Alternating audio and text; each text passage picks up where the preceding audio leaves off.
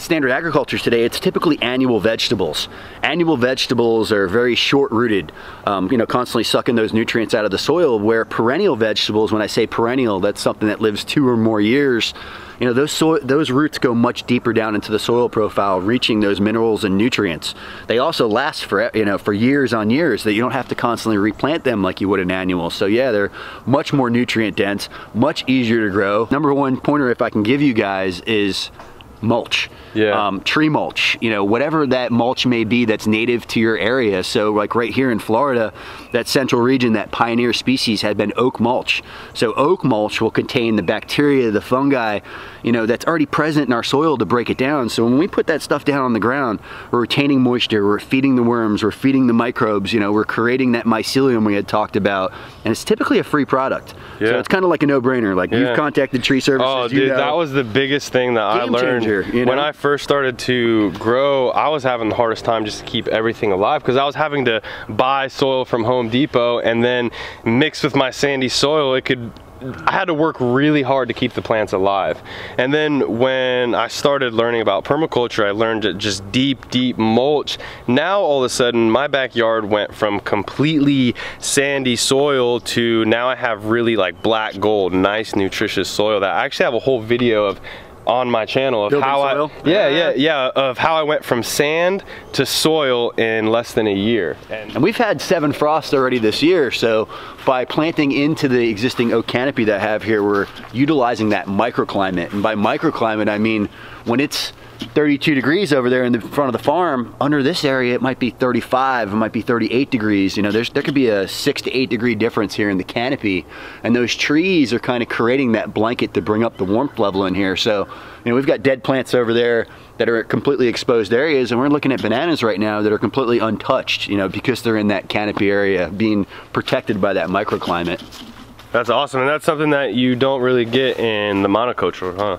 Not at all, you know, in those row crops, you know, where we're taking advantage of, you know, not just that, these oaks are constantly mulching the system.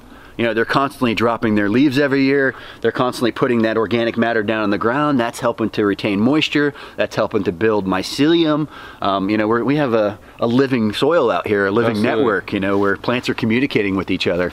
The mycelium, to me, is the internet of the soil. It's the allowance of those plants to communicate. It can actually take humidity from the air and transpire it as, you know, moisture into the soil on dry days. You know, this is how forests can just take in, you know, moisture naturally without having that rain. So I mean, awesome. Kind of have to have that, you know? Yep, and that's also how the forest and even you with your edible landscape can grow all these foods, and you don't need chemicals, you don't need to add in all this extra stuff, because you have just the mycelium to almost work for you in a lot of ways. Living life soils, yeah. So something I'll point out, you know, right here, we're on, you know, just over 6 acres. I've got, you know, thousands and thousands of plants and trees in the ground, and, you know, we have no irrigation on the entire farm. Wow. You know, everything out here was a little bit watered, maybe when it was put in, or was watered at the right, you know, installed at the right time of year while we're in rainy season. So they develop, you know, with those rains. You know, all these plants are kind of thriving on neglect. I'm not really into babying things or giving them a lot of love and attention. You know, I want to be able to plant something, you know, give it a little bit of love, but kind of forget it and come back out, and it's constantly paying me back. A ground cover that's protecting the soil, that's really the key into our systems. You know, if we don't plant the plants we want, we're going to get the plants we don't want. You know, so by planting densely, planting a lot of plants, whether it be, you know, cover crops of beans, perennial peanut, sunshine mimosa, sweet potato, whatever it may be, you know, if we don't have skin on our arms, what's going to happen? We're going to get an infection. We're going to get, you know, something that comes in. So we have to look at these ground covers as kind of like the skin on our arm. We want to protect that.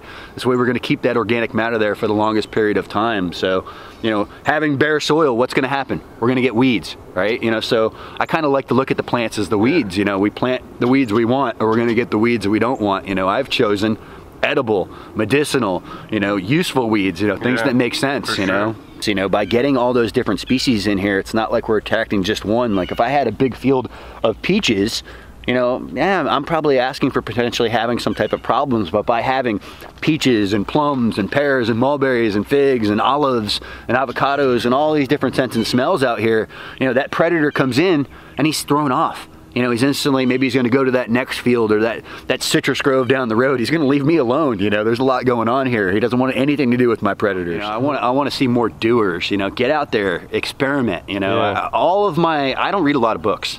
I'll tell you guys right now, I learn the most from mistakes, and that's all happening through trial and error out here. You know, just from experimenting. You know, don't be scared of failure. You know, I always tell people, fail better. You know, fail better. You're gonna get better at this as you go, you know, so just don't be scared to get out there and stick something in the dirt, to try, to learn. It's exciting, you know, it kind of, it'll get you going at night. You know, we grow our fertilizer, so not only do we have nitrogen fixing ground covers, nitrogen fixing trees, which means that those ground covers and those trees can take the air we breathe and through a symbiotic relationship and soil-borne bacteria actually turn that into fertilizer in the ground, you know, so we have, you know, nitrogen fixing mimosa, nitrogen fixing peanut, you know, caliandra trees, ice cream bean trees. But what's even better than that, and what's really easy to grow that I wanted to show y'all, was the Mexican sunflower. It grows like a weed here. It makes a perennial sunflower. It actually kind of gets maybe a bad rap because it can get really tall, touch down, and reroot. And some people would say it's invasive, but the way we manage it in our systems, we chop and drop. And by chop and drop, I'll show you over here, we grow a lot of clumping grasses. So you can grow lemongrass, you can grow vetiver grass, you can grow mealy grass. One of the ones we like the most is probably Fakahatchee grass. This is a native grass here in Florida. And as you can see, we just recently cut that grass back. You know, this is a carbon source of material. This is high in silica. So we have this high nitrogen, high carbon, high silica. You know, we're getting that carbon nitrogen ratio. So when I come out here and I prune, you know, this can grow 4 to 5 foot a month. You know, pound for pound equal to chicken manure while wet. You know, so this is like pure nitrogen. It's also said to be a dynamic accumulator, and by dynamic accumulator, I mean its roots are going super low into the soil profile and bringing up nutrients that other plants can't reach or access, bringing it up into the plant. So when I cut that back and lay that down, I'm taking those nutrients that are way down there in the soil. I'm taking that high nitrogen and I'm just laying it around the tree. So whatever that tree may be, you know, whether it be an olive tree, whether it be a loquat tree, we'll pile all of this organic matter, biomass, around the tree. This is a grass, not exactly a good example. And we lay that grass on top of it. And what that grass is doing for us, because it is that high carbon, that high silica, it's kind of shielding that really sensitive green material from the sun, and it's making it a slower breakdown process. So what I'm trying to mimic here and create is a slow release fertilizer with plants that we grow. Just like the forest does, and that's what helps you to be able to grow so much abundance without having to add in all the fertilizers, right? Exactly. It does it the natural way, just the same way the forest does it. You know, nature has this all figured out. All we have to do is watch and listen.